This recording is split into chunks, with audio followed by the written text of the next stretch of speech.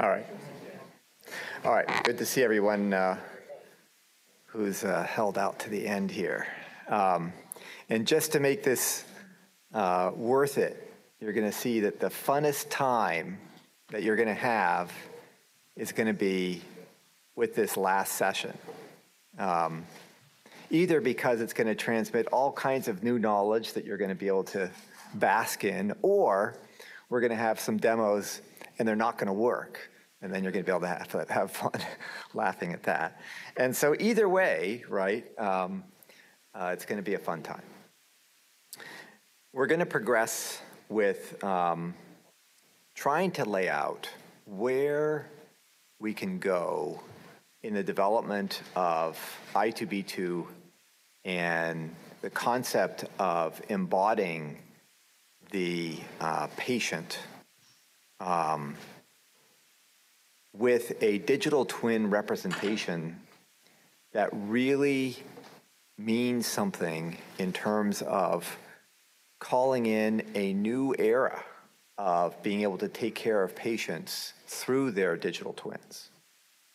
Now, the way that we've been starting is essentially using the digital twin kind of as a repository for all the data, all the digital data that we can collect on a person, and putting it together into a truthful representation of that person. And what we've learned during this conference is that although it would be nice to just be able to take the data at face value and use that to represent the patient, the reality is that we can't do that because a lot of the data is collected for purposes essentially that preclude it actually having a true representation of the patient. And, I quote the case where when we collect the status of a patient's diabetes and put it into our government medical services catalogs, it gets collected when you get a test for diabetes. And that's because we have to give a person a diagnosis of diabetes when we test them for diabetes. So obviously, if we're testing them for diabetes, we don't know if they have diabetes or not. And many times they don't have diabetes, but the diabetes diagnosis ends up in their record forever. And that's what people use to do thousands, if not hundreds of thousands of analysis using CMS data. And unfortunately, it's not limited to diabetes. It's limited to many, it's present almost across the board. So you might have a 50% chance of having diabetes when you have the diagnosis of diabetes, but you have a 40% of chance of having rheumatoid arthritis when you have a rheumatoid arthritis diagnosis. All right. So much of what we do is we look for data in other places that gives us clues as to, are we going to be able to come up with a truthful representation of a patient based upon electronic real-world data? And we hope to be able to answer this question in the affirmative. And we're going to do this by getting data from many different sources. And it's tools like i2b2 that allow data from many different sources to be integrated and interoperable. And that's the key to how i2b2 can be actually the most important component in many ways of achieving this space of integrating all these different kinds of data on a patient together into a model which is able to carry in a very unbiased way all the different kinds of data. It doesn't matter, right, if it's been sanctioned as a structured data piece with a special ontology that's got blessed. It will take all the data and it will affirm it so that we can put all different kinds of things that come together from all different studies, from all different kinds of surveys and so forth, as well as data that's routinely collected in the EHR in order to make a truthful representation of the patient. So a lot of it we kind of always put together in this kind of diagram where, we've got data coming from the left. It's going into creating the harmonized engine in the middle, which is our digital twin, and then we use this repeatedly for analyses as we get that harmonized data out of i2b2 and are able to then conduct true scientific analyses where we can discover new genes, we can discover new imaging findings, we can find new ways to predict what's going to happen as cancer mutates, and new ways to conduct clinical trials where we can herd now the genes that are created in the tumors by understanding what they are and integrating them with new kinds of therapy, which keeps our cancer mutations at bay, right, by understanding them and then be able to knock them out all at once, known as an evolutionary clinical trial. So this kind of work takes a few things. It takes the ability to get many different kinds of data using many kinds of ETL processes with many based on different kinds of ontologies, often, one-off ontologies, into this harmonized engine. And for that, we've looked at how we can do this in a technique that, actually we saw many years ago, developed in the UK for i2b2 called Brisket. It was it could take any table, any comma-separated value data set, and one row per patient and as many columns as you want, and import that into i2b2, transforming it into something that you could then query using all the i2b2 analytic tools. The problem was that once you got a little bit out of the box of what it expected, it would break. And it would break to the extent that it just couldn't be maintained. And like many tools in i2b2 that have tried to do similar things, little tweaks in the way that the data changed and new little things were added to it and so forth, because of course that data wasn't built for i2b2, it was built for whatever its purpose was. And you were just trying to put it all together in i2b2. Those little things would break these complicated import kinds of tools, and at the end of the day, it was impossible to maintain them. And so we have many of these in the community.i2b2.org site, but they were really, they're not that valuable because they need to be constantly kind of enhanced or constantly attended to when they're taken out a year after they were created and things have changed. Large language models can do two things. They can adapt to actually create ontologies out of resources that are changing, but the LLMs can adapt and change with them and make decisions about how they have changed and how they need to change again in order to make them into something that can be imported into i2b2. And the same goes for the data. We can have programs that are created such that data can be made to be imported through these programs into i2b2, all created with large language models. And as you can see, Dr. Klan's been working on that. And then there's new query methods that we're looking at that can make it so, even though we've done a lot of work to get the i2b2 tools to be as accurate as possible, there's so many things, so many features that we would need to add, right? If we wanted to make them really attain their goal, which is to allow anybody, not even just clinicians, we're talking about like people, just regular old people, to be able to go in and actually do an i2b2 query. Is that ever going to be possible? And I would say, built on the work that you're going to see that Mike Mendes is doing, yes, I think we will be able to achieve that. And the eternal problem of maintaining all of our different code sets. which you're going to see how Victor Castro has been working on solving that problem with large language models so they can select new kinds of ways that things are being named without coming up with a very, very complicated interface that often we have seen in these situations.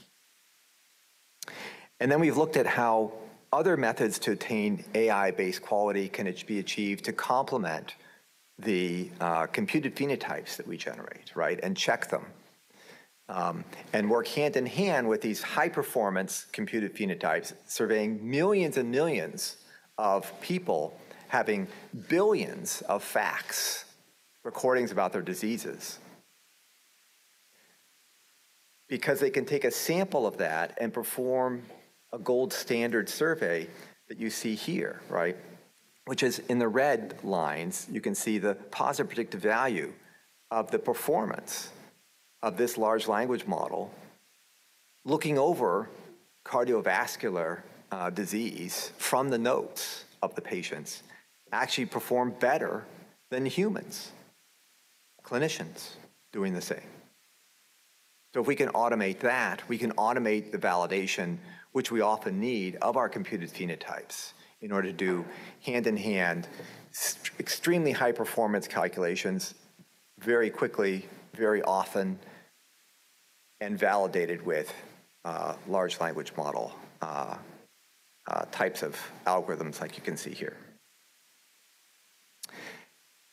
Now, the problem with this vision is that you've got a lot of things being asked of a large language model, right?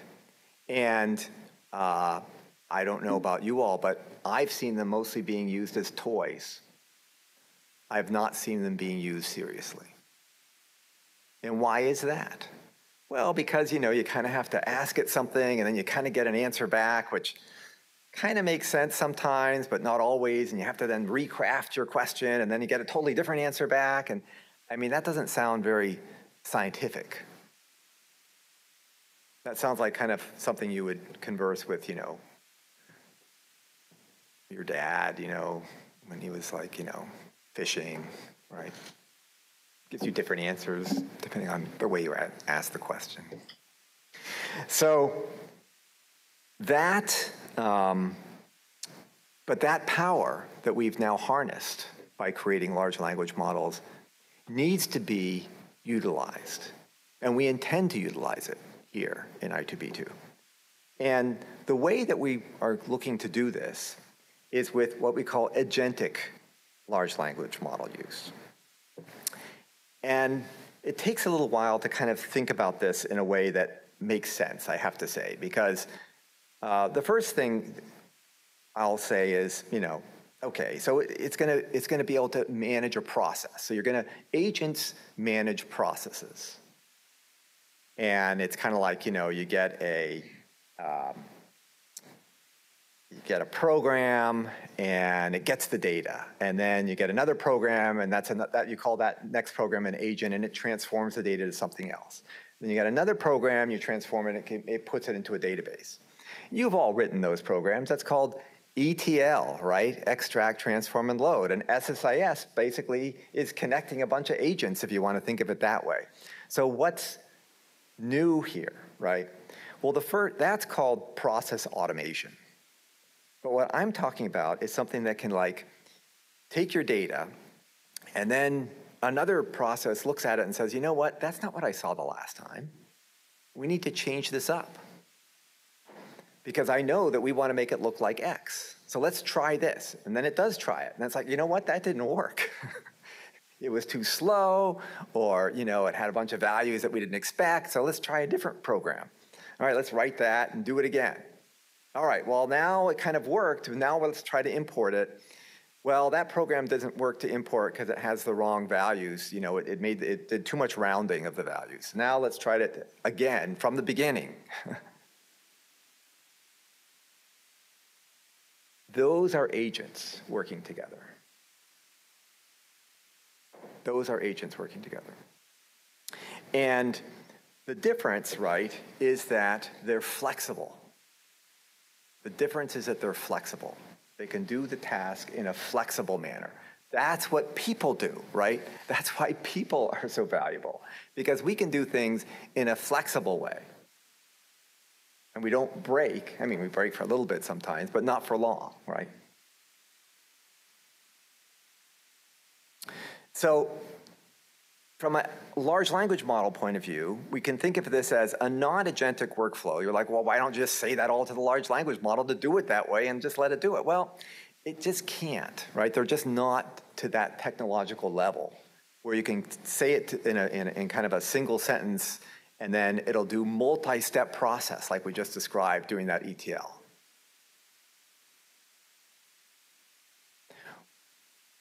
But instead, it's just like a person, right? You give a person a task, and it's like, you're like, I can't get this done. But if you give a team a task, it's different. Because different people on the team, one can actually get the data out, one knows SQL and can make the database actually hum along. Another can manage the people, because that's often like the biggest and hardest job, right? Is to try to coordinate everything. And so with an agentic workflow, you break a task down into components that different large language models or different tools that the large language models can call up can do. And it's been shown, and I have to say, this is not, I do not think this is a true scientific or medical informatics quality study. There are medical informatics quality studies being done, but this is probably not one of them. This was a study that was done comparing GPT-4 being used in a zero-shot way, like we just saw on the last slide, and with a system of agents. That still, you were using GPT-4. Don't get me wrong. They were using GPT-4, but they're using it in an agentic fashion, like I described. And you can see that the performance was much better, but on a task, which I have to say is a little bit slanted towards, an agentic approach, which is, given a non-empty list of integers, return the sum of all even positioned elements, right? So it had to kind of count through the elements and take each even positioned element and bring that back. So agents did that in a way that was much, because they can put things in a table and then they can just write a program and then just pull them out. All right. So what are we really talking about? So AI agents are at the core of what we call an agentic workflow process. Each of them has its own personality, role, and function. They're trained and equipped with specific attributes and tools that make them highly capable of carrying out intended tasks. They have access to these tools and resources to be able to enhance their capabilities and be able to perform tasks more efficiently. The tools and resources help the AI agents to gather information, analyze the data, and act. And they can integrate, or one can integrate tools like web search, image generation, code execution, and many other things in this manner. The language of the agent becomes the prompt. So unlike, everything that most of us have been doing for the past 20, 30 years in my case, is programming, right? That's what we do. But now there's a new thing, a new person in town. It is the English language. And that's what's being used to drive these agents. And it uses things like chain of thought, right? And self-reflection. So it breaks tasks down and it asks, whether the answer that it gave before is actually the correct answer. So it's kind of like it's pitting against itself and asking itself questions along the way. Now, I just have to bring this up. So for everybody sitting in this room, when you're like, trying to get to sleep at night, do you do that in your head?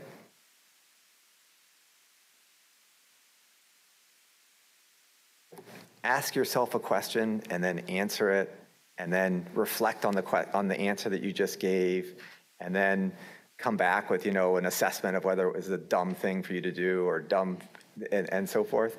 No, yeah. I have to tell you, that's me. I mean, it's like, so this idea that things can talk to each other, even though it's kind of the same brain, so to speak, and carry out a process, I don't think is that unfamiliar. I mean, it's interesting, right, that it seems to reproduce itself in this stuff, right, that we've created with a bunch of, silicone diodes. But nonetheless, I mean, it's not that foreign. It can analyze the task at hand, decide on the sequence of tasks to be taken. They can adjust the plans when they face challenges. Self-reflection is when they can gain the capability to introspect and critique their own work. They can analyze the output, review and identify areas of improvement, right? I certainly do a lot of that. And self-reflection ensures there's a scope of improvements and iterations during the process of task execution.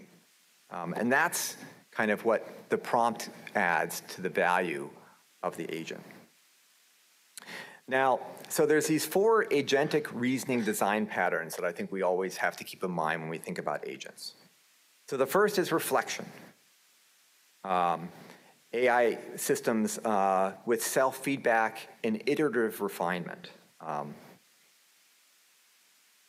It doesn't only apply to things like programming, it applies to other kinds of tasks like writing and design and drawing.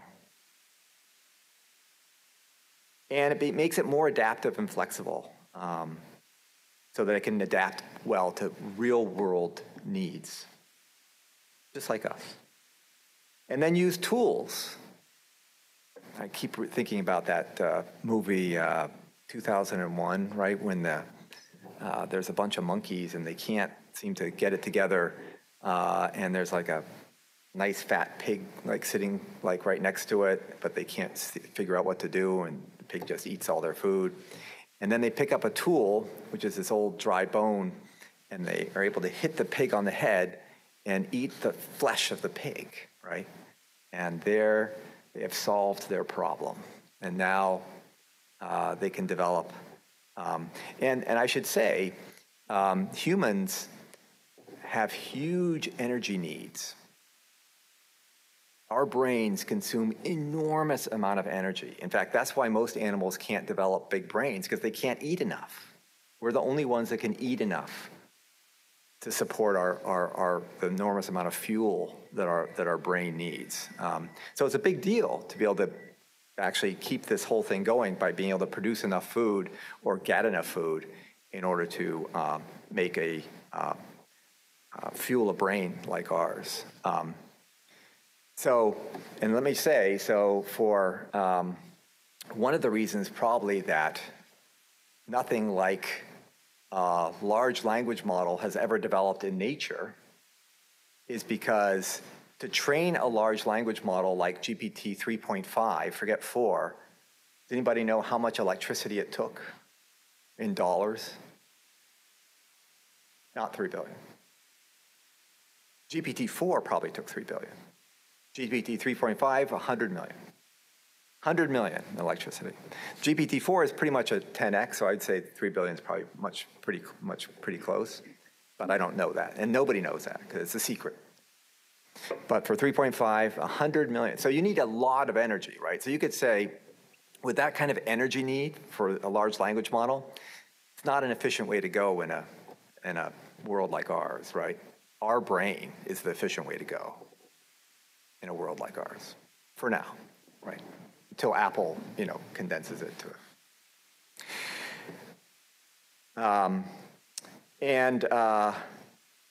So tools and being able to enhance your capabilities with tools, and we'll look at this a little more, is really what large language models lack. And what I was talking with Zach about already when I was feeling sorry for large language models because they're trapped, right? They're trapped in this virtual space, which all they need is like a hand, right? A robotic arm to get out of it, or something to search the web, or a calculator even, or some cameras all over the place, or something like that, right?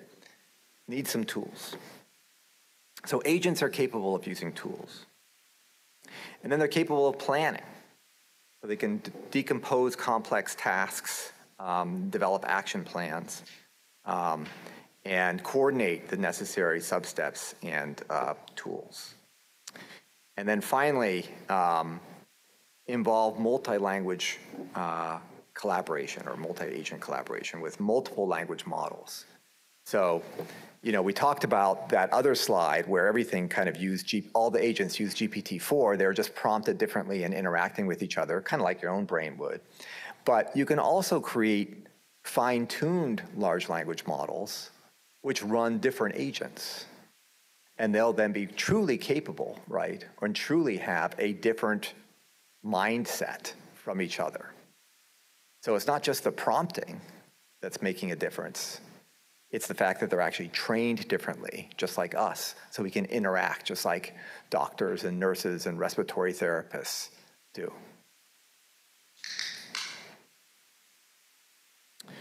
All right.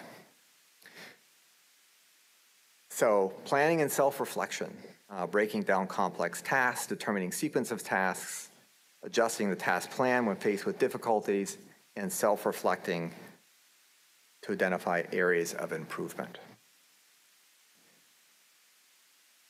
We're going to look at some agents, and they're actually going to do a toy task. So I thought about, and I actually started to try to make a more general thing, but I knew it was going to fail. So what I did instead was, and I'll show you all what I did. I didn't create like a way that you didn't have to go into the actual Python program and put the prompt into the agent, and I'll show you what I mean. I'll show you a nice UI where you can look at all the output of the agent, and I'm going to type in something that's the topic that the agent's going to look for, but it's fake, and I'll show you what the actual prompts are. And they're this, and this is what I'm talking about this slide. So the agent needs to know what its expected output is, what tools it has available, what's the context of the task, and what its goals are. And then the role that it has and what we call the backstory. And it will be able to use these tools that come with the system. So it can search documents, CSV files, read directories, traverse directories, look through JSON files, look through PDFs, search through Postgres, use RAG, scrape websites, look through XML, look through YouTube. Obviously, the limit is only what a person goes in and writes a extension for. Because the way that these tools are going to be utilized is you're going to write a one-liner which says, this tool is to search the internet. And the large language model will understand that line, that English line, and then know to use that tool when it needs to search the internet. And then it will be able to launch it and get the output. All right. So at this point, a lot of times people are like, this guy's nuts. So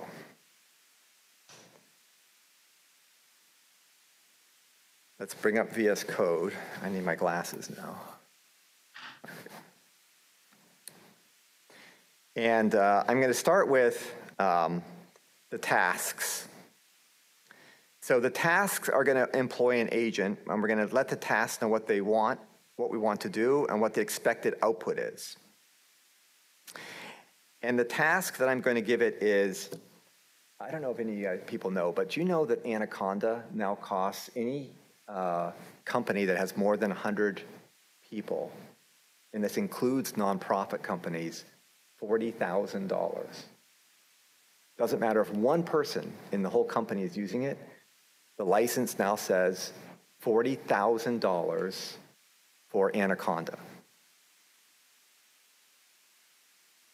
What's that?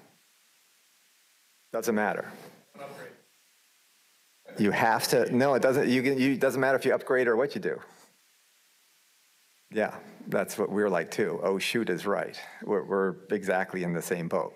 And You might say, well, that's a horrible thing for them to do. They did it right during COVID, right at the beginning. Nobody noticed because of that until our legal department kind of got a hold of this.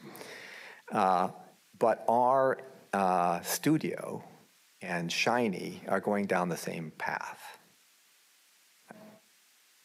I don't know the details of that one, I have to tell you. Okay, so in that context, the question is, what do you do? How are we going to adapt? And, you know, I was too lazy to look this up myself. So instead, I thought, well, we'll launch our large language model, and we'll ask it what to do. And so it says, so I said, fetch the top website blurbs that can be used in place of Anaconda, and ensure that there are at least a couple of articles that you've looked at, and then format your answer in this kind of markdown way. This is what I don't expect, just to be clear, I don't expect anything about the Super Bowl, right? This is just, it's profile of what the answer is supposed to look like. Just like if you were in class and you were going to write an essay on, you know, the jungles of Brazil, and they said, well, it needs to look like this, you know, agriculture report that, you know, was produced on the, you know, on the Yellowstone Park. Make it look in this format, right? So that's what you were telling it with this expected output. And then, switching over to the agents, we'll have an editor agent, and we'll say that it wants to, you know, compare open tools and look at functionality. We're going to pass by all my error checking code, or you know what I mean. And a news fetcher agent, and a news analyzer agent. Again, analyzing, you know, substitutes for Anaconda, distilling it down with a critical eye, and then compiling, and a newsletter compiler.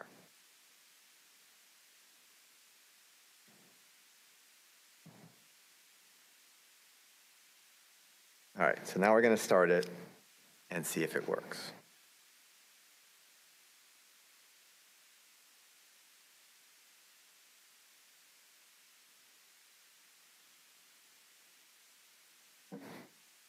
Just thinking about working. All right. So it wants a topic, and this is where I started to make this visual interface that, you know, we could write all you know, you could see how you could kind of make a topic, and then you could ask all those more formulated prompts in each of the different agents to do their specialized tasks, but anyway, didn't get around to that.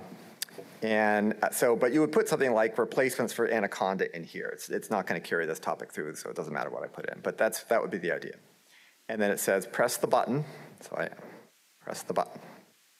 Okay, so now it's actually going and initializing the different agents.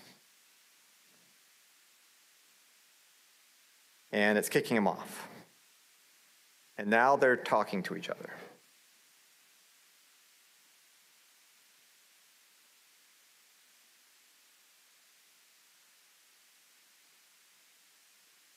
And they're thinking really hard, I guess. There we go. So one came back. Used a tool, it said, search the internet, fetch the top website blurs. It says, wait, do I need to use a tool? And some kind of error occurred. So you think, well, that's dead in the water, right? But no, it's not. See, it says, look, there's a problem. Didn't seem to work. Let's do it again. And this one says, well, let's resort to looking into the JavaScript. This one says, wait, the JavaScript thing didn't work, so let's try something else. It's going down the JavaScript path here.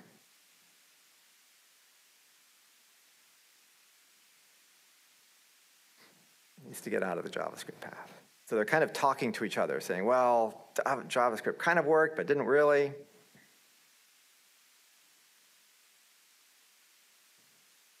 Go back to searching the internet.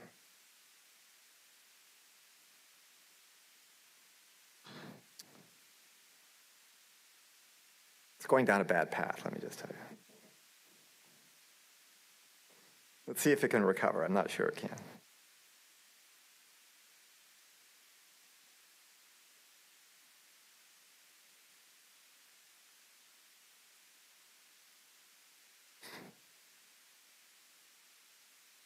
It doesn't seem to be able to get out of this JavaScript problem.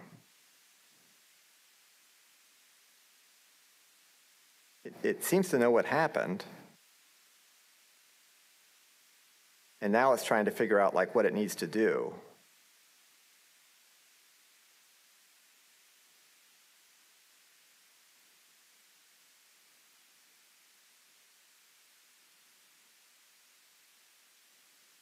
And it says it failed.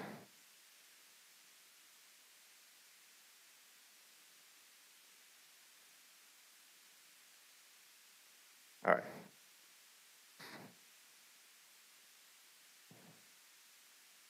Let's try this again. Yes. Oh, let me try it one more time.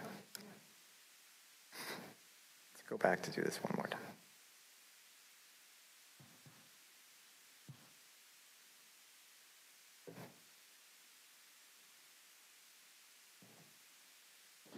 So you see, this wasn't a canned demo.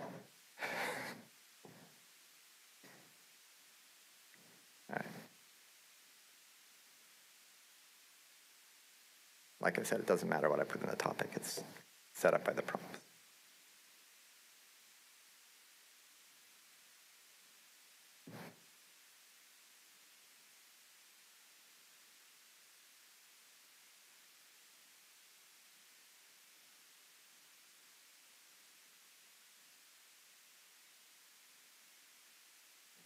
All right, so it's starting to look at the internet. It's not going down the JavaScript path, so that's a good sign.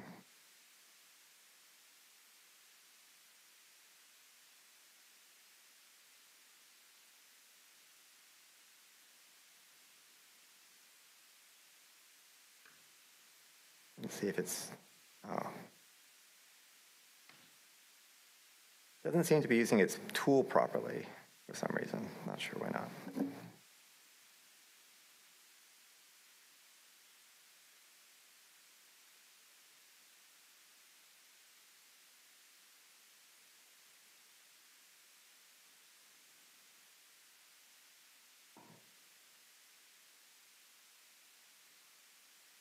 Let me try one more. You can see it's trying.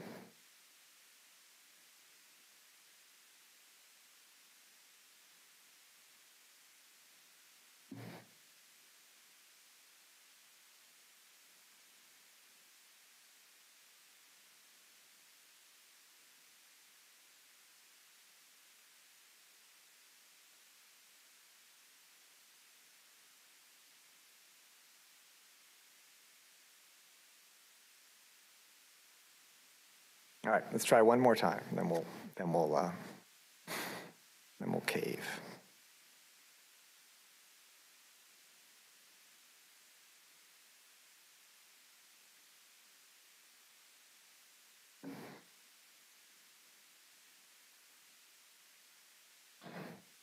I think one of the issues is, so the actual LLM that I'm using here is Ollama, and it's actually Llama 3. And I think, I'm trying to remember what I set the temperature for.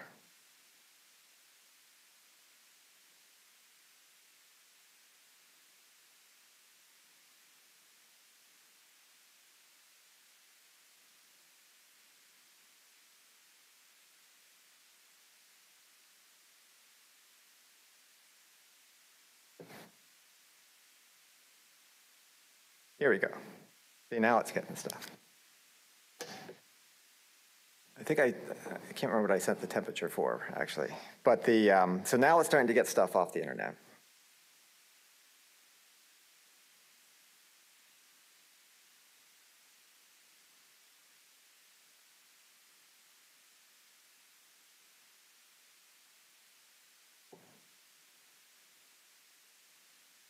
Like that. There we go. So now I'll see it's getting stuff.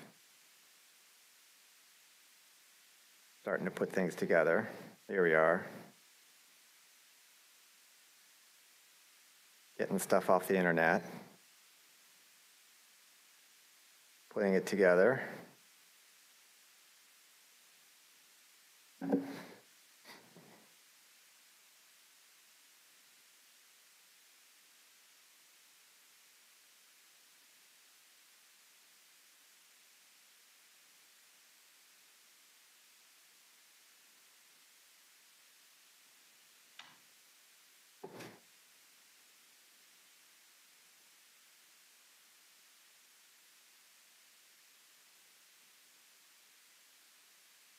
They do take a long time, I have to tell you. So one of the problems which we kind of have with large language models is that, and the reason that they will never kind of be something that we can only use in i2b2 and nothing else, is because they take a long time.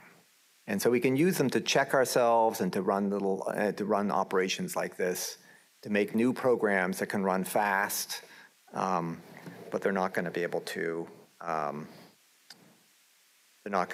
substitute for things like the computed phenotypes that we do in a high performance way.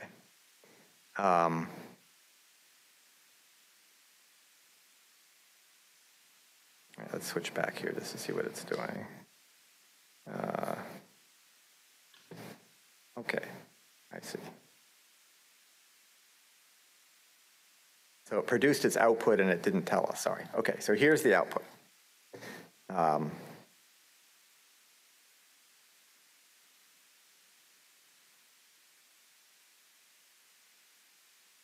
So basically it says, Mamba, an open source package manager, is gaining recognition as a variable alternative to Anaconda. Mamba is introduced as a fully compatible drop-in replacement.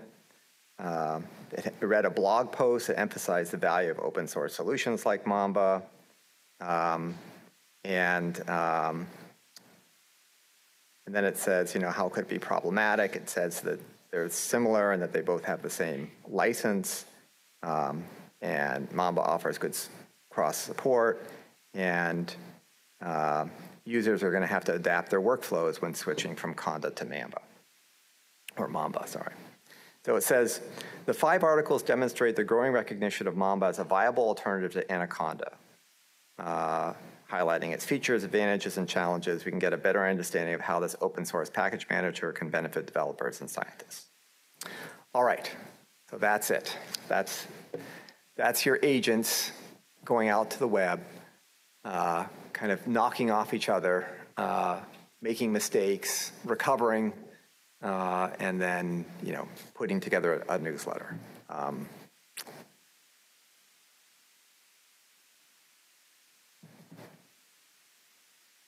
All right, so as you can see, we're not just talking about a type of approach that can be used for i2b2 in its narrow sense. We can use this thinking in terms of clinical trials, right? And the many different phases and things that clinical trials need to overcome. And agent work using large language models can overcome all of those. And we should just keep in mind the framework for agentic designs, reflection, tool use, multi-agent collaboration, and planning. All right, thank you.